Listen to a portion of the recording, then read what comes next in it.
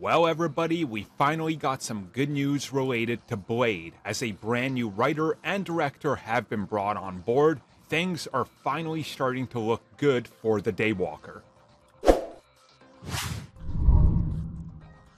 So obviously, Marvel Studios has been searching for a new director and new writers ever since the former ones stepped away a couple of months ago at this point. We've known a couple things that were happening behind the scenes. Blade himself, Mahershala Ali, was not a fan of the script, and it was said to be on the cheaper side and kind of a quick and dirty, let's get this out the door.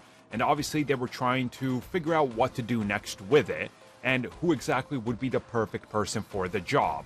Well, the good news is, it's somebody that if you've seen Lovecraft Country, you're familiar with their work. And hopefully I pronounced this name right, but the director will be Yann Demange, who was responsible recently for directing HBO's pilot for Lovecraft Country, and he will be joined by Michael Strawberry, who will also be co-writing the script with him. And this is supposed to be an entire from-the-ground rewrite and a new direction for the character.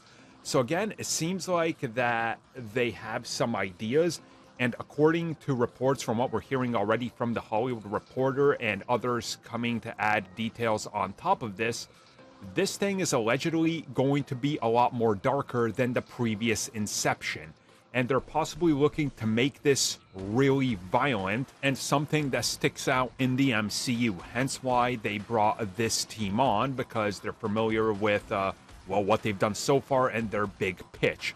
So honestly, I'm excited by this. Anything Blade, I need it. This is exciting news.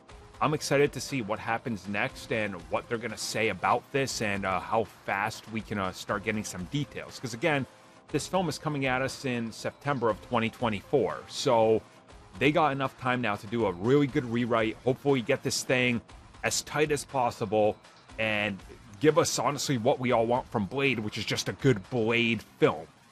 We haven't had one since Blade 2, and I'll argue that the TV series was good on Spike TV, and I'll live by that forever, but yeah, it's time, and hearing that Ali was involved with handpicking these guys as well should be reassuring, which means he's probably already talked to them and they all agree upon some idea that Marvel Studios likes how they're gonna hopefully execute this. So things are sounding pretty awesome.